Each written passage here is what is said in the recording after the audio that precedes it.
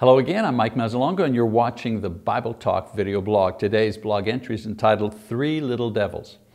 Well, the story is told of 3 junior devils coming before Satan as they prepare to visit earth in order to destroy men's souls.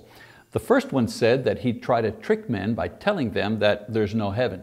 Satan replied that people have a natural hope and that this lie would not work very well. And so the next one stepped up and said that he would try to convince people that there is no hell.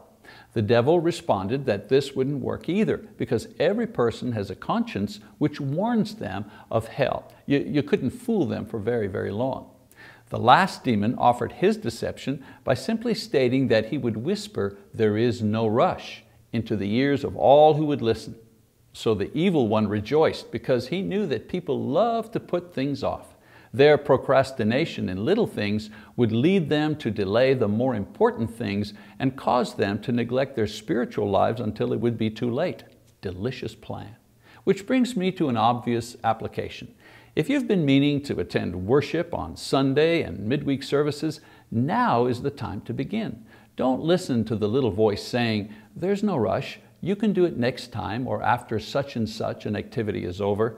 That whisper isn't coming from the Lord. Well, I'm Mike Mazzalongo. You've been watching the Bible Talk video blog, and I hope we'll see you again soon. Bye-bye.